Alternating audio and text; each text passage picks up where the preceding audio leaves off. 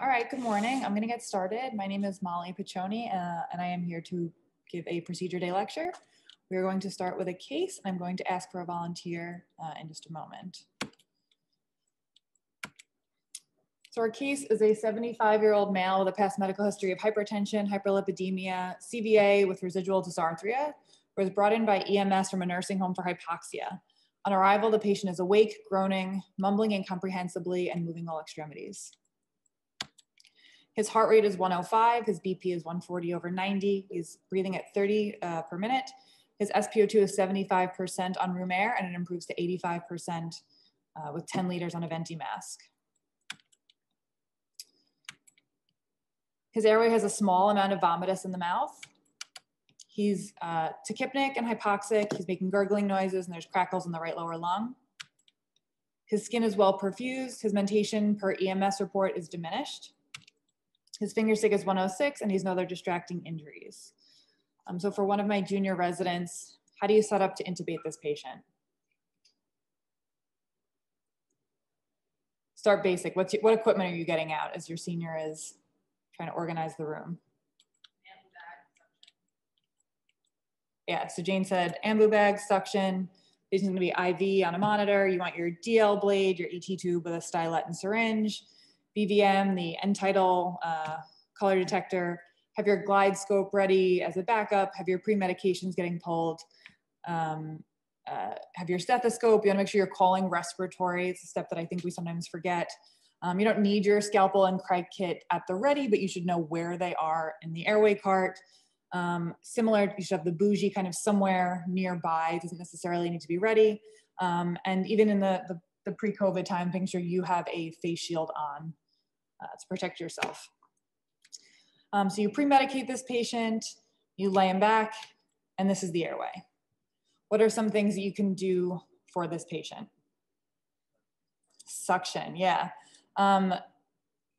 If you look through kind of some of the more basic textbook stuff, it just really talks about turning the patient to the side in addition to suction, but there's not a whole lot of other techniques that we have traditionally for this. So, one of the technique that I'm going to be talking about today is the suction-assisted laryngoscopy and airway decontamination, or the SALAD technique. That seems to be really popular in phone med right now, but is mostly kind of videos and readings without something that I think was so formally taught, what you're actually going to do with the suction when you have it ready to go. So our objectives today are to identify the indication and then describe the technique for SALAD. Again, we'll talk about the indications, the technique. We'll talk about the technique specifically for suction-associated laryngoscopy and airway decontamination.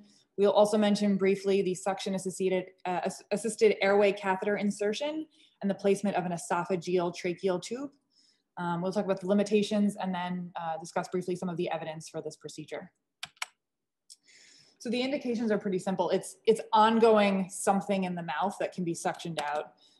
So this is any sort of GI contents, blood, or secretions. The kind of most important thing if you're going to be doing this procedure is to start by rethinking your use of the Yankauer. It's not just going to be your suction, it's also going to be your tongue blade. So everything you do with the Yankauer is going to have to precede the blade. So you are suctioning before you were putting a camera into any sort of secretions or contents. And some of the videos and the blog posts that talk about this kind of suggest that if you really are trying to get well trained with using the Yankauer as a tongue blade, to practice using a tongue blade when you are intubating. So instead of just doing that sort of scissoring technique at the jaw, that you also kind of get into practice of putting a tongue blade in your right hand and using it to kind of move the tongue out of the way and get used to using two hands towards the mouth as opposed to maybe using one hand behind the back of the head or whatever else you'd be doing with your right hand. And again, always leading with the suction followed by laryngoscope. It has to be in that order or this is going to fail really quickly.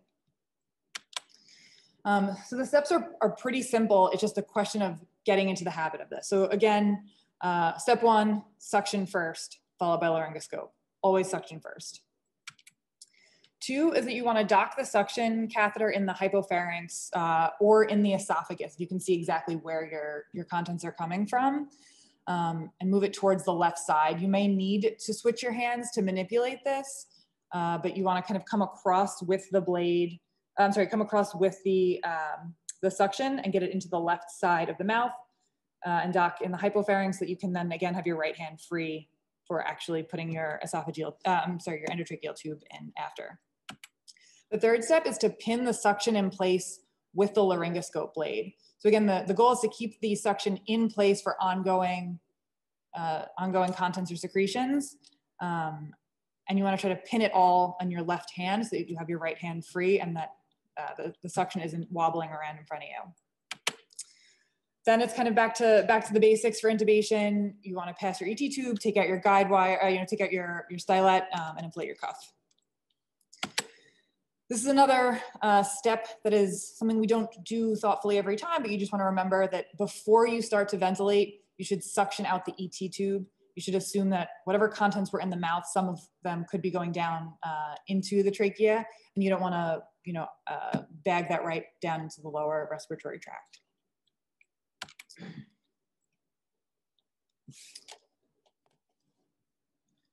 And then we have a video of it.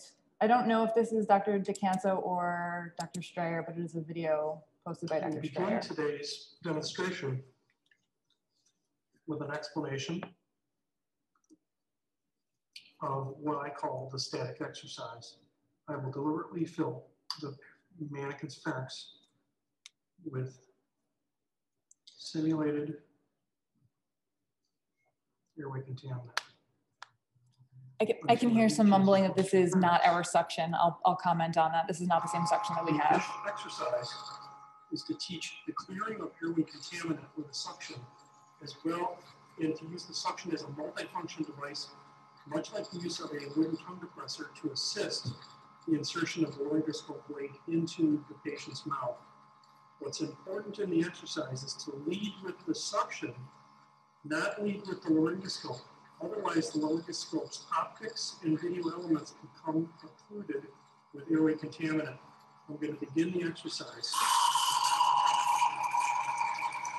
I'm now going to utilize the suction, an overhand gripping like a dagger on the suction. I'm going to utilize it very much like a wooden tongue depressor to open the hypopharynx to assist the insertion of the laryngoscope blade. I see airway contaminant in the posterior pharynx. I'm now right behind that. I'm going to lead with the suction. Lead with the suction. I'm going to identify laryngeal structures as the epiglottis. The tip of the laryngoscope is now in the vallecula. I'm going to expose the larynx. And I'm going to suction airway contaminant from the just below the larynx. The next maneuver is crucial to continue to be able to drain the airway during airway management. I'm unable to place my tracheal tube into the airway with the suction in the position that it occupies right now. So I'll need to change the suction catheter position. I can do this either by pushing forward the laryngoscope and moving over the suction, and then placing it into the opening of the esophagus, or alternatively, I can remove the suction and place it on the left side of the laryngoscope blade, with placing the tip into the upper esophagus. The suction now literally holds itself. It's out of the way for tracheal tube delivery, and I'll complete the intubation by placing the tracheal tube into the larynx, removing the stylet, inflating the cuff, and then prior to ventilation, I'll suction the tracheal tube.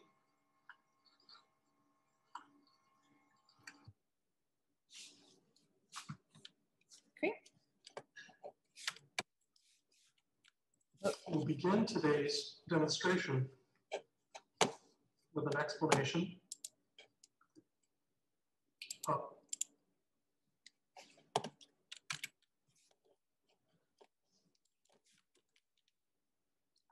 Okay. So during that video was going on, I did hear a little bit of someone immediately kind of pointed out that is not the suction setup that we have. That is we use a yank hour. We only have yank hours. That is a decanto suction, and it is an important distinction that is going to limit our procedure. I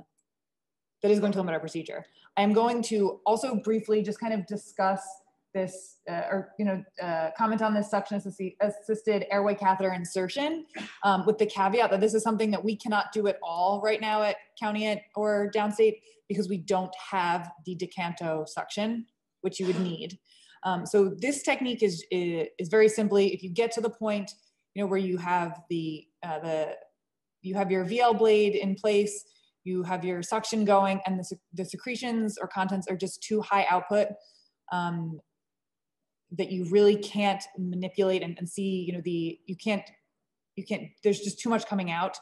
You can directly intubate the airway with the suction, disconnect, put a bougie through, and then take it out and Seldinger your tube in over. But again, this is not something that we can do. You need a larger bore suction, which is the decanto that we do not have at this time. Yeah.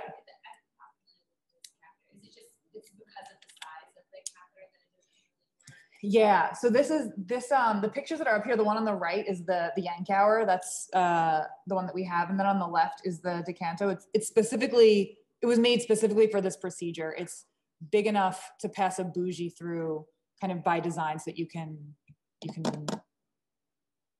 just tube with the suction itself. An adjunct, that we can do is if there's too much content and you see ongoing output, is to just put the endotracheal tube right in the esophagus. So if this is, a GI bleed or there's vomitus or GI contents coming out, you intubate the esophagus intentionally, inflate the cuff and try to slow down whatever is coming out, and then take a second endotracheal tube and properly intubate once you've stopped the contents. Some of the limitations of our procedure, again, as we discussed, is that the Yankauer, well, we haven't discussed yet, the Yankauer can't suction large particles. It's very easy for the Yankauer to become occluded, and so this is something you have to be mindful of. The other thing is that the VL blades can become dirty from contaminants very quickly.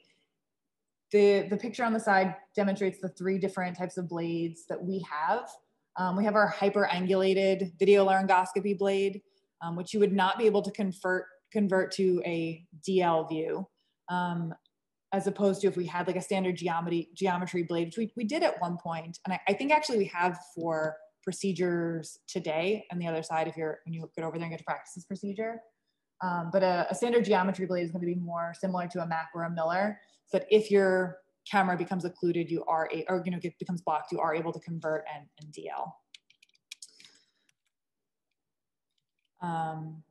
Yeah, so those are our limitations for this procedure. So we'll talk kind of briefly about the evidence for this procedure. There's not a ton of it, and kind of there's a lot of FOAMed stuff that you can read about how to do this procedure and kind of how it came about.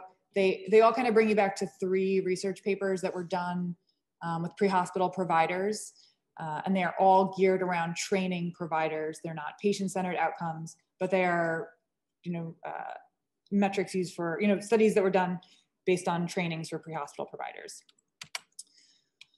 So the first is a QI study that was done that came out of a quality assurance review of intubations, demonstrating that issues with suction was a key factor for requiring more than 1 attempt at intubation. So what they did is they trained paramedics and nurses in the pre-hospital setting. They had 25 participants who were informed on the day that they showed up for a quarterly training. They had no pre-notification that they were going to be doing this training. And they first started by having these providers intubate a mannequin that put out 650 cc's per minute of simulated emesis.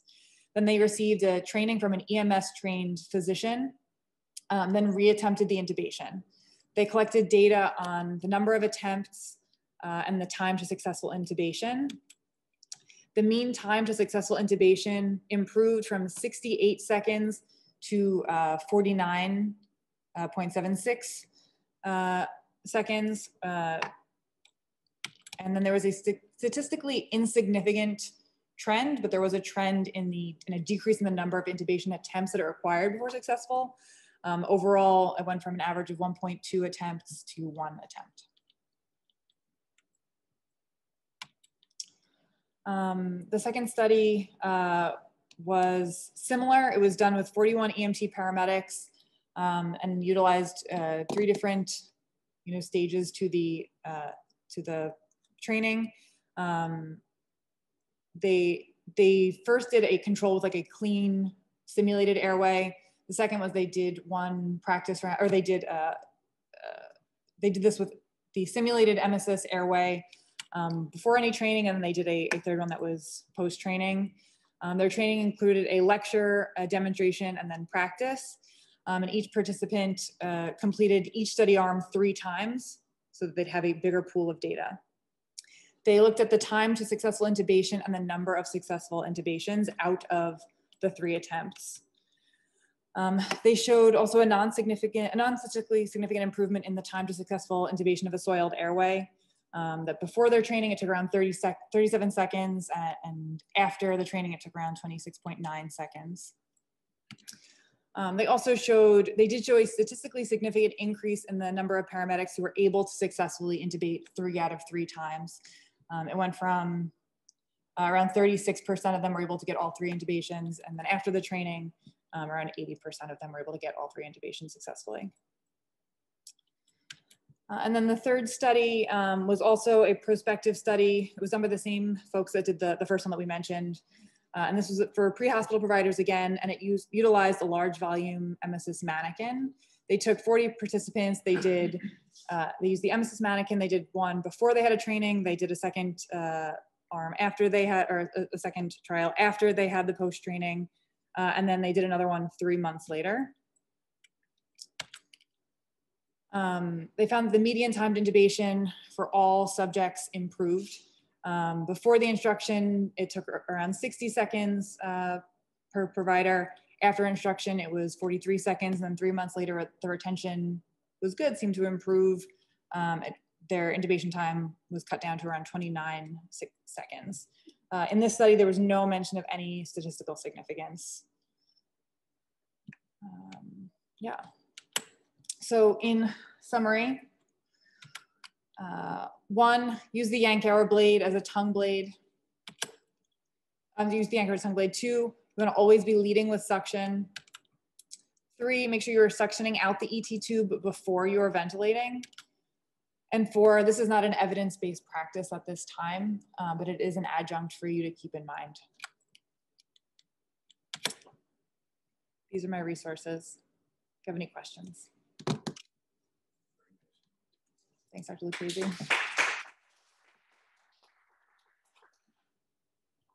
Yeah. I mean, I think the suctioning beforehand is important. I think you can even start doing that with pre-oxygenated patients. Having a carrot in there's no suctioning before you take it too long. Video. And in the past, what saved my butt a bunch of times is the bougie in these cases. So definitely have that as one of your backups and get comfortable with using it. Maybe in simple intubations to be able to use it when you have a complicated patient in these situations. Don't make an argument that we should use the bougie for every intubation. You don't, I know. The comments were to get comfortable using the bougie even on the more simple intubations. And then a reminder, you should be suctioning, during your pre-oxygenation before you give your RSI meds. Try to clear the airway as much as possible before you lay the patient back. Yeah, bougies do come in handy if you're gonna have all this stuff in the mouth, right? It's tough, especially with a hyperventilated blade. Sometimes it's hard just to get that position out enough to have your tube and everything move around. Right now, imagine you have a rigid Yankauer in there. So if this is working and still allows secretion, you can't see the fast tube. You don't want real estate in the oropharynx, but you can see everything. Just put the bougie down, and that way you can take your blade out and have all the back. Forget this, but the bougie is actually designed for when you can't see the airway. That's literally what it's designed for. That's why it's kind of rigid. It's got that little pump in the end, so you can actually feel the tracheal ring when you go through, and then you get that resistance. So it's really designed, and we're so used to using it just to help us, get in. It really is designed when you really can't see the airway. There's a lot of secretion just a narrow space, a big neck, whatever it might be. Original hyperangulation. Yeah, Dr. Schechter is pointing out that the design of the bougie itself is meant to facilitate, if you can't see the cords, that it's got that kind of tipped, that anteriorly tipped ends that you can feel the tracheal rings and the resistance. It's semi-rigid.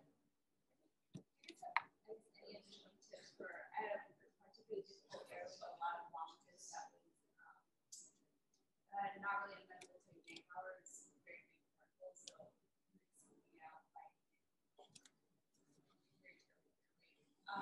guess in that case, there's nothing else you can kind of do other than taking out by hand.